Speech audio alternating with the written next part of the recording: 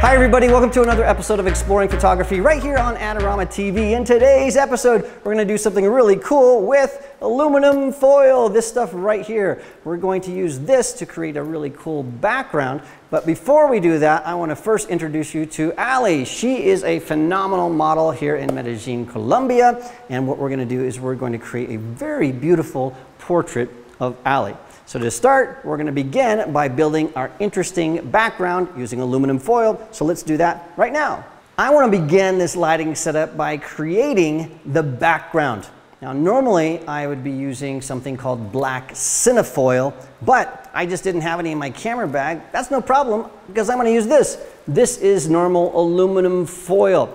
So the way this works is we're going to use this aluminum foil to create what's called a gobo. So I've got my handy dandy knife.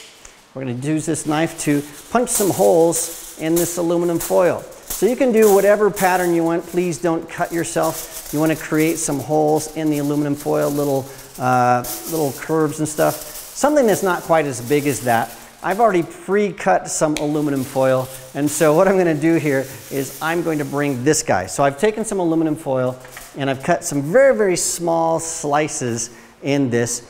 And then I'm throwing this to Sam, the assistant off camera. So what I'm going to do here is I'm going to take this and use this as a gobo. What the gobo does is it allows us to shoot light through that, and then it creates a shape on a background. Now this is something that's used in theater a lot. You might want to throw a fake window or something on the background, but you can use it in photography too. The point with this is you're going to have to play and experiment, because to get something that looks good using this technique can sometimes take a long time. Now what we're going to do is we're going to take this gobo, this aluminum foil. I just created a little arm using a Tethered Tools rock solid clamp on a light stand. I'm going to put that in front of a light. Now this is not just any light. It has something attached to it. It is a very, very small grid. This is a 5-degree grid. This only works when you have a grid like this. If you try to do this with just a normal head like that, it's just not going to work. You're just going to get light going everywhere. So you need to put a grid in your light. Once you have that grid in there, that's going to restrict the light, but it's also going to create some really crazy patterns as it goes through your GoPro, your sliced up aluminum foil. What we're going to do though to show you how this works is we're going to take this to a wide angle shot, turn off all the lights in the studio, turn this modeling light on, and then I'm going to move this forward and back in front of this light. And that's going to focus this on our white background, and you'll see for yourself what this does. So let's do that right now. Now that the studio lights are turned off, I'm going to be a weatherman for just a second and show you what's happening in the different regions behind me. Over here, this is what's being projected by our homemade GoPro, and we can change how this looks by changing the distance between our gobo, which is right here, and our light. So we can make those farther or closer together to focus what's happening here. You can also see that right in this region over here, we have a ton of light. That is the light that's being reflected off this aluminum foil, which is why black cinefoil is better. We wouldn't have this problem over here. So now let me go back here and move this gobo around a little bit, and you can see that when I move it farther away and closer to the light, we get different patterns on our wall. And also by slicing different patterns on our aluminum foil or cinefoil, we can change what's happening over in our gobo region. Now our gobo is set up and we've widened out our camera angle because we need to show you the entire studio, because it's time to bring in our key light and start working with our model. This is Ali. She's not just a model, but she's also a photographer here in Medellin, and so that's going to be fantastic because she can help me meet her. That's really cool. So we're ready to add a key light. And so Ali, if you will hop back about, I don't know, a couple feet in front of the white background. What I'm going to do here is first I'm going to just set this up like I normally would on a normal one light setup. So from the camera, I'm going to have this at about a 45-degree angle. That usually gives us some pretty good light. So let's go ahead and meter that. Just hold that up and I will hit that. That's at 6.3. Okay, perfect. So let me just take a quick shot. Look right at me. Perfect. I mean, it's okay, but it's really boring. So this is a very boring shot because we just totally obliterated everything that we did with our gobo that took us so long. And so the background is just reverted to a light gray background. And so it's just simple. It's not what we want at all. So we're going to change things up. This key light has some magic to it. So this is a 2-foot octobox, a Profoto 2-foot octobox. But what I've done is, you can see here, I've added a grid to the front of this. That's controlling how that light falls, because what we want to do is we want to have a really nice soft light, but we don't want it bouncing everywhere. We don't want it to get onto that background because we want our cool little Gobo to show up. And so what we're going to do here is, I'm going to put this at about a 90-degree angle from the camera.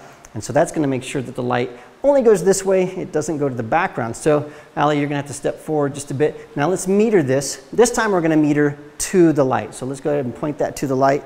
I'll flash that. That is at f8. Perfect. So look straight at me. I will do this.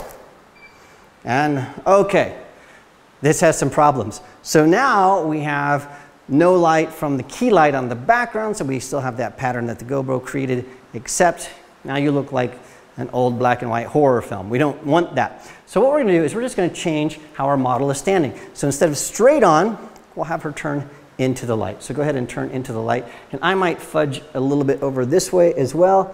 So I'm going to focus on her, take a shot. Oh, that is so much better. That is really beautiful, but we still have one more problem to solve. So let's get to that next. Well, now that we have our key light all set up, we've got our cool Gobo light, let me show you a shot and just explain why we have a problem with this setup. So Ali is going to be right where she needs to be. I will take a quick shot here. And that looks pretty cool, but if we look closely on this side, on Ali's hair, on this side of her face, it's just darkness, and I don't want that. What I really want is I want it to look angelic. We need to even things out. I don't want to get into a complicated lighting setup by adding a second light. The easiest thing to do is just bounce the light, adding a reflector. So Samuel is going to come in, he's going to help us out here. He owns this studio, he's loaning it to us. So Sam, if you can just put that about right there, we're going to try to have this light bounce from here off this board onto the back of Ali's hair. So let me just take a quick shot here and see how it looks.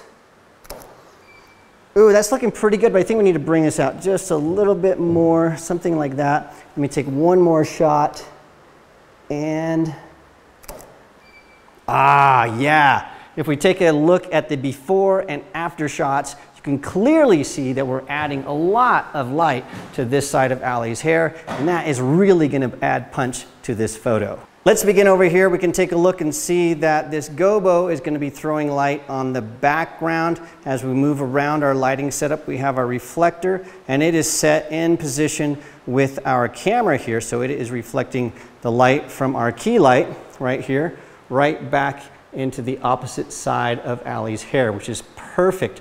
Now we can check the key light, and you can see that it's actually feathered just a bit. So when we go up above that, you can see it's not exactly hitting her straight on. We're just getting a side of that light. It's just a little bit of a feather, and that really softens that light. Let's take a closer look at our key light. The thing that we really want to make sure doesn't happen is for light to spill on our white background, because that's going to wash out that cool effect that we got with our little Gobo tinfoil. So what we're going to do here is our key light is almost exactly parallel to the background. Instead of having it at a 45-degree angle, which would illuminate Ali and look great, it would also illuminate the background. So I've turned it, and so that it is facing this way.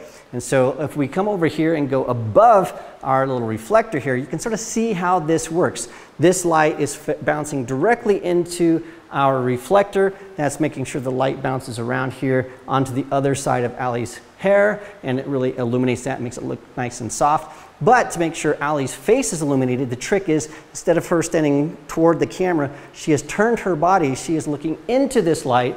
That illuminates the majority of her face, giving us what is called broad lighting, and it looks really amazing without messing up our effect on the background. Now that we have everything set up, we can start with the fun and actually start shooting. So let's do that right now.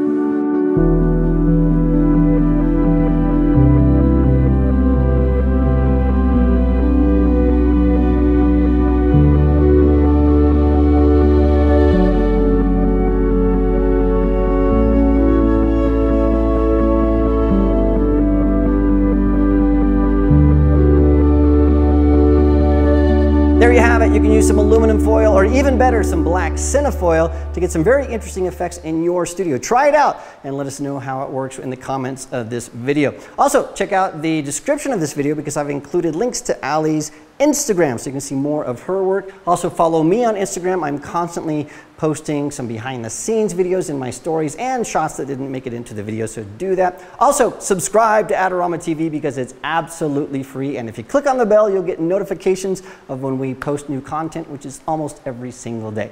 Thanks again for joining me, and I will see you again next time.